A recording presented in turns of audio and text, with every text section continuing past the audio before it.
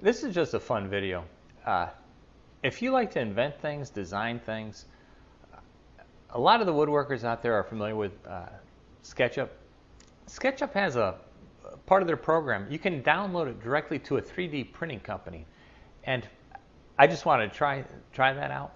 I had seen other companies talking about how they made parts of their jigs were 3D printed to hold something in place. So they would manufacture something specifically that would hold, a magnet, for example, or something like that.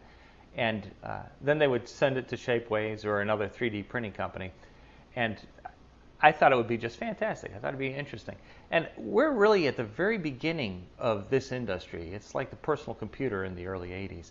I just see tremendous amount of future for this. It's fascinating. Let me show you what we did, just for giggles and kicks.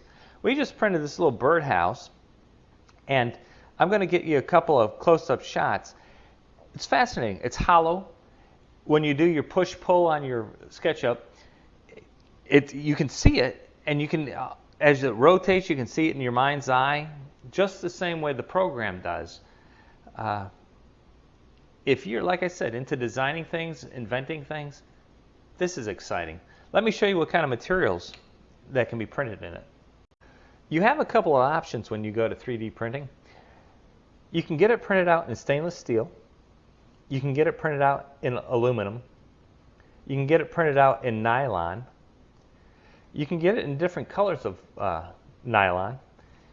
You can get it in acrylic, and it's a high detailed acrylic, they're saying. And this is fascinating also. It's a bendable acrylic in case one of your parts might need something like that. It's not super expensive. It's not super inexpensive, depending on how much plastic or metal you're going to be using or what type of. But it's kind of cool. It's the future. I'll catch you on the next one.